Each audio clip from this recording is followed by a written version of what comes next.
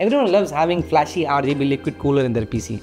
But if you're serious about your workstation, here are 3 reasons why air coolers are definitely a better option. Number 1 is reliability. Now, AIOs have pumps, tubes and liquid, which are 3 extra parts that can probably fail. But air coolers are just metal with a fan. And that's why even good quality AIOs have an RMA rate of 2 to 4%, whereas good quality air coolers like Noctua or Deep Cool just don't fail, like trending towards 0%, at least in our experience. Lesser hassle is another reason. Now, installing liquid coolers for some beginners mean having some serious mental and physical gymnastics before you get it right. And you most probably won't in the first try, especially in the fan connections. But air coolers are literally plug and play. Sometimes you don't even need to change the brackets around the sockets. And finally, longevity.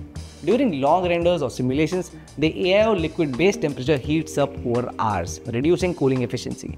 But air coolers keep pulling in fresh air constantly. So even multiple day workloads stay stable and improve longevity of your CPU. Guess what kind of coolers go in servers? And that's why air cooling is just smarter, simple, and yeah, built to last.